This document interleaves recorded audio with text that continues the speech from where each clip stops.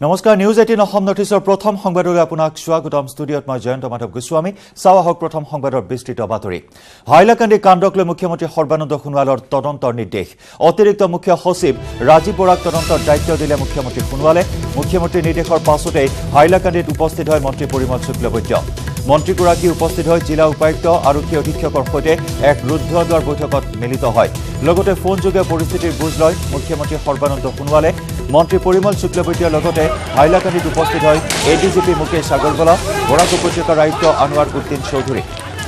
হিংসাত্মক পৰিস্থিতিৰ প্ৰতি লক্ষ্য ৰাখি বৰাক প্ৰশাসনে অনিৰ্দিষ্ট কাললৈ সংঘীয় আইন জাৰি কৰাৰ লগতে বন্ধ কৰি দিয়া হৈছে ইণ্টাৰনেট সেৱা শান্তি অটুট ৰখা বিষবাস্প ৰোধৰ স্বাৰ্থতে এই সিদ্ধান্ত লৈছে প্ৰশাসনে আনহাতে সংঘৰ্ষত আহতসকলৰ স্বাস্থ্যৰ বুজ ল'লে মন্ত্ৰী পৰিমল শুক্লবৈদ্যই সম্প্ৰতি হাইলাকান্দিত পৰিস্থিতি নিয়ন্ত্ৰণত আছে যদিও এতিয়াও চেপা উত্তেজনা অব্যাহত আছে সমগ্ৰ বৰাক উপত্যকাত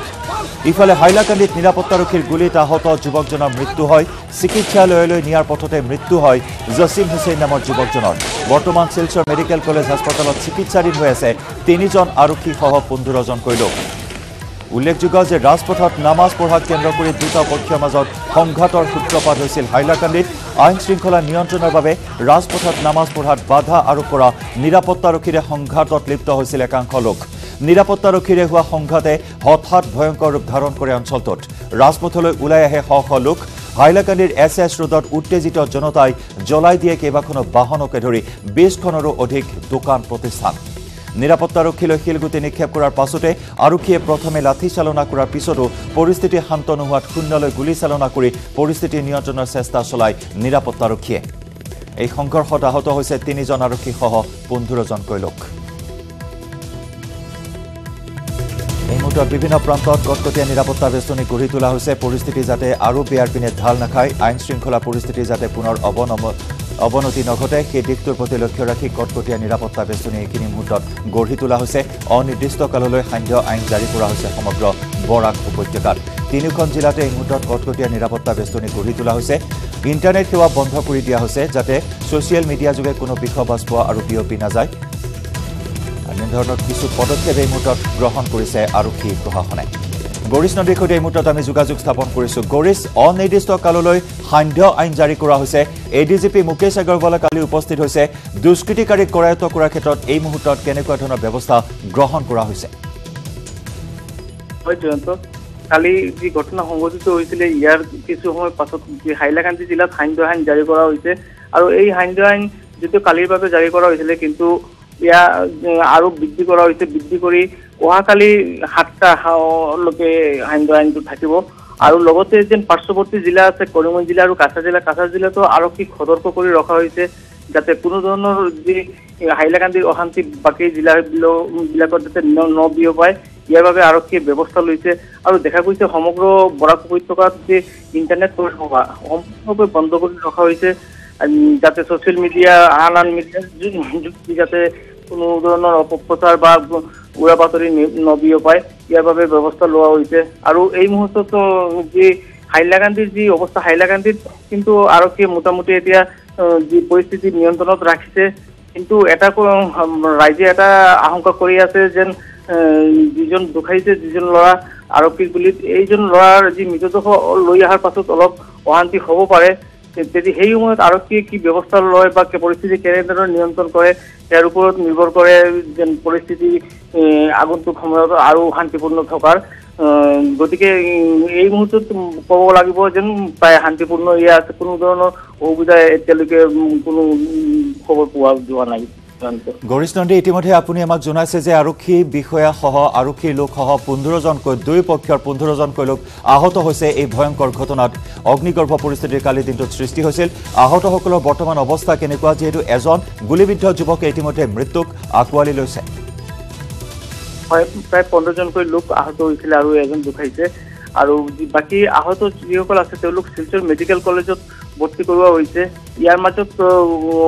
5-6জনৰ অৱস্থা অলপ বেয়া আছে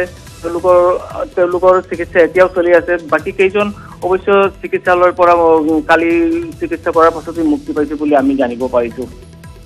গৰিছ দেখা গৈছে যে সমগ্ৰ গাফিলতি আৰক্ষী প্ৰশাসনৰ কিয়নো বুধবাৰৰ পৰাই উমি জ্বলি আছিল এনেধৰণৰ ক্ষোভৰ একুৰাত জুই একাংশ লোকৰ মাজত কিয়নো নামাজ পঢ়িবলৈ যোৱা একাংশ লোকৰ বাইকৰ চিট কভাৰ একাংশ দুষ্কৃতিকাৰীয়ে ক্ষতি সাধন কৰিছিল আৰু যাৰ পৰিপ্ৰেক্ষিতত শুকুৰবৰীয়া নামাজ ৰাজপথত তেওঁলোকে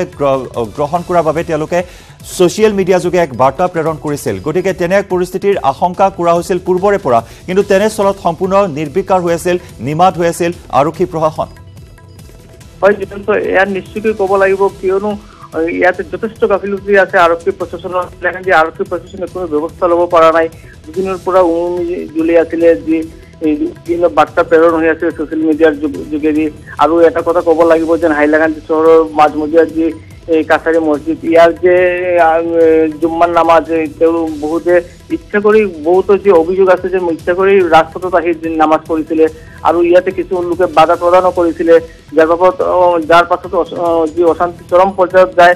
আৰু তাৰ পাছতো যেন অশান্তি যেতিয়া চলি আছিলে হাইলাকান্দি চহৰত ঘণ্টা ধৰি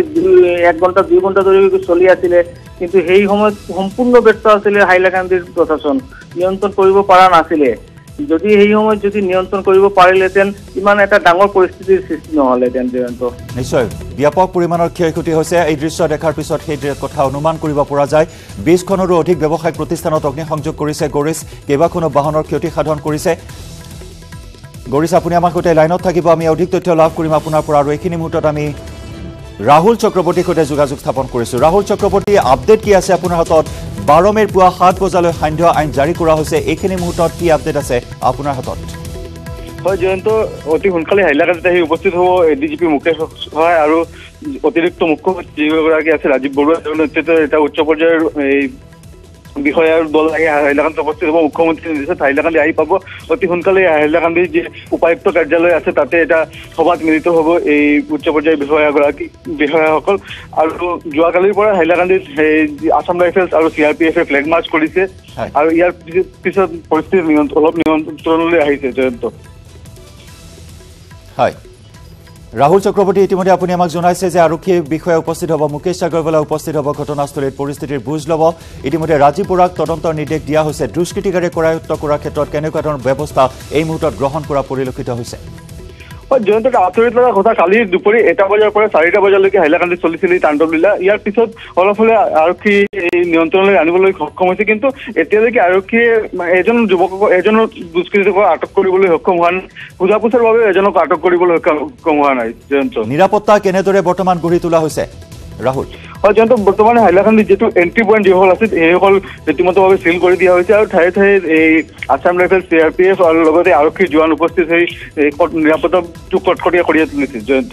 নিশ্চয় ৰাহুল চক্ৰৱৰ্তী আৰু গৰিছ নন্দী দুগৰাকীকৈ সাংবাদিকৰ পৰা এইখিনি মুহূৰ্তৰ প্ৰতি তথ্য আমি লাভ কৰিবলৈ চেষ্টা কৰিছোঁ কিয়নো কালিৰে পৰা যি পৰিস্থিতিৰ সৃষ্টি হৈছিল এই মুহূৰ্তত কটকটীয়া নিৰাপত্তা বেষ্টনী গঢ়ি তোলা হৈছে 12 মেৰ পুৱা 7 বজা পৰ্যন্ত সান্ধ্য আইন জাৰি কৰা হৈছে পবিত্ৰ ৰমজান মাহত ৰোজা ৰখাৰ সময়ছোৱাত এনেধৰণৰ এক পৰিস্থিতিৰ সৃষ্টি হৈছে সমগ্ৰ বৰাক উপত্যকাত তীব্ৰ উত্তেজনা বৰ্তমানে অব্যাহত আছে ঠায়ে ঠায়ে আৰু গৰিছ পুনৰ আপোনাৰ সৈতে সংযুক্ত হৈছোঁ যিসমূহ ব্যৱসায়িক প্ৰতিষ্ঠানৰ ক্ষতি সাধন কৰিলে ক্ষতিপূৰণৰ কিবা এই মুহূৰ্তত ব্যৱস্থা কৰিছে নে নাই প্ৰশাসনে সহজে অনুমান কৰিব পাৰি কিমান ক্ষয়ক্ষতি হৈছে এইসমূহ ব্যৱসায়িক প্ৰতিষ্ঠানত হয় কেইবাটাও দোকানৰ ক্ষতি সাধন হৈছে লগতে বাহন জ্বলাইছে অটোসমূহ জ্বলাইছে এইবিলাক লৈ কিন্তু ৰাইজে প্ৰশাসনৰ ওপৰত হেঁচা দি আছে এইবিলাক ক্ষতিপূৰণ দিব লাগিব কিন্তু প্ৰকৃততে ঘটনা যি বুজ ল'ব আহি আজি গুৱাহাটীৰ পৰা যি আৰক্ষী দল আৰু মন্ত্ৰী পৰিমল শুক্লবৈদ্য সহ এটা দলে আহি ঘটনা বুজ ল'ব ইয়াৰ পাছত কি ব্যৱস্থা লয় ইয়াৰ এই মুহূৰ্তত কোৱাৰ টান আছে কিন্তু ক্ষতি যথেষ্ট সংখ্যক হৈছে মানিব লাগিব কেইবা কোটি টকাৰ খৰচ ইয়াতে ক্ষতি সাধন হৈছে জয়ন্ত হয় গৰিছ নদী এই মুহূৰ্তত জানিব বিচাৰিম আতংক বৰ্তমানে অব্যাহত আছে ৰাইজৰ মাজত গতিকে ৰাইজে কি প্ৰতিক্ৰিয়া প্ৰকাশ কৰিছে আজিৰ দিনটোত সান্ধ্য আইন জাৰি কৰা হৈছে পবিত্ৰ ৰমজান মাহ চলি আছে যথেষ্ট অসুবিধাৰ সন্মুখীন হ'ব সৰ্বসাধাৰণ জনতা নিশ্চয়কৈ বিশাল আতংকত ভুগি আছে ৰাইজ কেৱল হাইলাকান্দি জিলাৰ নহয় কাছাৰ কৰিমগঞ্জ জিলাৰ ৰাইজো আতংকত ভুগি আছে কিয়নো এনেদৰে অশান্তি দেখা গৈছে পূৰ্বতেও এনেকে কৰিমগঞ্জ হাইলাকান্দিতো বিয়পিছিলে এটা জিলা চলে আৰু এটা জিলাত বিয়পি যায় এনেধৰণৰ অশান্তি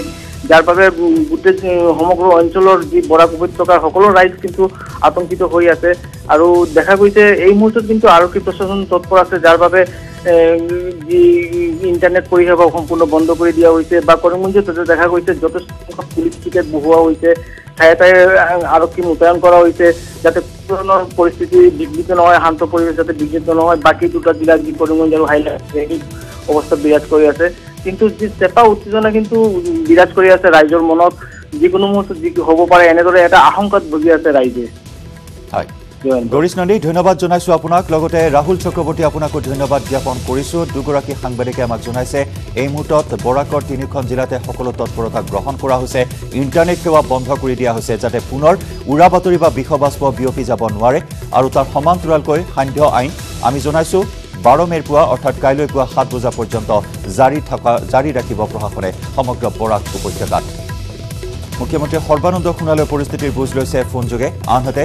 ঘটনাস্থলীত কিছু সময় পিছতে উপস্থিত হ'ব এডিজিপি মুকেশ আগৰৱালা অতিৰিক্ত মুখ্য সচিব ৰাজীৱ বৰাক তদন্তৰ দায়িত্ব অৰ্পণ কৰিছে মুখ্যমন্ত্ৰী সৰ্বানন্দ সোণোৱালে চেপা উত্তেজনা বৰ্তমানে অব্যাহত আছে পৰিস্থিতি যাতে পুনৰ বেয়াৰ পিনে ঢাল নাখায় তাৰ বাবে সষ্টম হৈ আছে আৰক্ষী নিৰাপত্তাৰক্ষী গুলীবিদ্ধ এজন যুৱকে মৃত্যুক আঁকোৱালি লৈছে আনহাতে শিলচৰ মেডিকেল কলেজ হাস্পতালত চিকিৎসাধীন হৈ আছে আৰক্ষী সহ 15জনকৈ লোক